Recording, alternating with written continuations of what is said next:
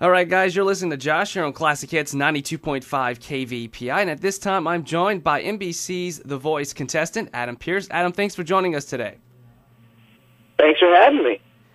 So you auditioned for Season 12, but unfortunately, no chairs turned. However, Adam Levine of Maroon 5 did give you some advice on things to improve on and encouraged you to go back and audition again. So fast forward to this season, you auditioned once again, and what were some of those things that you worked on to get you prepared for this year's season? Well, I've never really had to focus on my voice as much as I did in those 6 months between Season 12 and Season 13. And even though, they told me to come back, that doesn't necessarily mean you're going to get invited back. So only 3 people got invited back from Season 12, and I'm the only one that made it through of those 3 people. So it's like, even though I'm doing all this work, I'm preparing for this moment that might not even happen, until I got that call telling me to go back for Season 13, Right. So I'm still, just really, really thinking and focusing and paying attention to my voice and how I sing and what I do more than I ever had, in the 13 years I sang before that. And all of that was also for a moment that might not even happen, but thankfully I did get the call back, and they really did want me to come back, and that was, that's obviously worked out for me. Absolutely. Apparently, whatever you did, it worked. Both Miley Cyrus and Adam Levine turned their chairs during your audition this season. Why did you ultimately choose to be on Team Adam? Well, and I told this to Miley, as well. It was honestly kind of a loyalty thing, just from Season 12 and all the kind things and constructive things that he told me.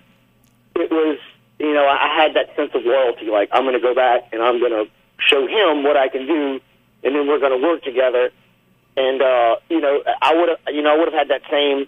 The real dilemma would have been if Blake had turned around, because he was also there, and he also said really encouraging and nice things to me. But he didn't turn around, so that he made that decision easy. But it was always going to be Adam. It would have been really hard for me to go with Miley originally. As much as I would have loved to, it was always going to be Adam, I think. Awesome. And recently you were stolen by Team Miley. What was going through your mind when Miley Cyrus took you to now be on her team? Well, before the knockout, I always kind of thought that I had that card in my pocket that Miley might steal me, because I knew she liked me and she turned for me in the blind. Right. But she waited so last minute, I didn't think she was going to do it. She had me fooled. So I went and I shook their hands and I hugged them all by, and I'm like, all right, I guess I'm going home. That was a good run. And if you take a step past Blake Shelton's chair, they turn those buttons off. And I was a foot away from stepping past that line when she did it. Wow. They didn't air it, but I even was I got back on stage and I was like, why did y'all have to make that so dramatic? But, I was completely blown away, especially since she waited so last minute, or so last second. I did not see it coming. This is Josh here on 92.5 KVPI. We're talking with Adam Pearce from The Voice on NBC. Adam, you currently live in New Orleans, but you're actually from Bunkie, which is not very far from us here in Ville Platte. How has the support been for you locally in Bunkie in New Orleans or here in Louisiana? My family, all my family still, a lot of my family is still in Bunkie, and obviously they all support me. I haven't been there in forever, and it's not because it's just because I've been too busy. Honestly, I haven't been back with Bunkie since July, but I'm going to head up there for Thanksgiving. But yeah, everybody there is great. Everybody there is supportive. I've seen it all over social media, and I've been in the paper there a few times. So that's been pretty cool. Awesome. You have performed songs from artists that we play here on 92.5 KVPI.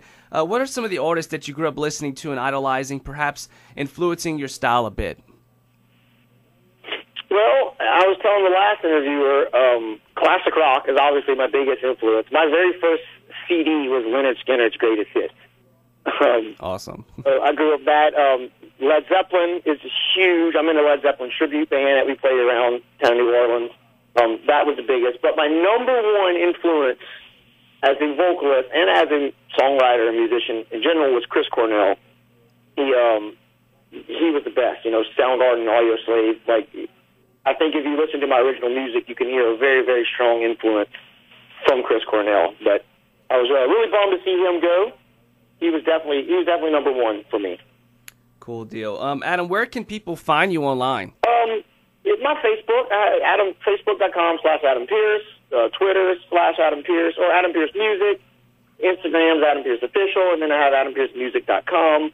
If you Google me and you spell my last name right, which is Pearce, you'll find me. Even though there's also a wrestler that's really famous. Yeah, I saw that. Adam Scrap Iron Pearce. I saw that when I was looking you up, man. I said, Adam Pearce. Popular than me on the internet. So. Awesome. Well, man, I love your story, and all of us here in Louisiana are rooting for you. You can see and vote for Adam Pearce from nearby Bunkie, Louisiana on The Voice. The Voice airs Monday and Tuesday nights on NBC. This week, they'll have a 3-night event. It'll also air on Wednesday. Adam, thanks again for joining us this morning, and best of luck to you as you continue to chase your dreams in music. We'll be watching. All right, man. Thanks for having me. Y'all have a good one.